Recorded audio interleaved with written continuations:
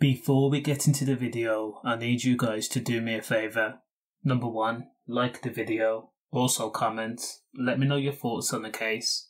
On October 5th of 2022, aspiring DJ, 36-year-old Kevin Johnson Kennedy was found suffering from serious injuries after attending a party near Glasgow's Kesnock area. When Kevin was found on Cornwall Street South at 11:30 PM, initially emergency services theorised the incident was unexplained.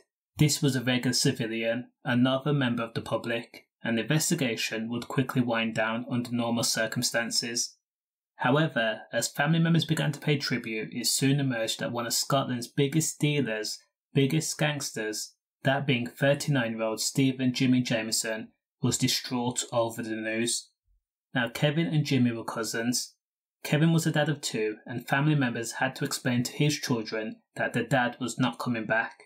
And in order to bring closure to the tragic incident, it was alleged that Jimmy, along with the Caddis brothers and Brian McCullough, were part of a gang, were jailed for 30 years in total in 2009 for flooding Glasgow with Class A gear, and that meant mountains of coke.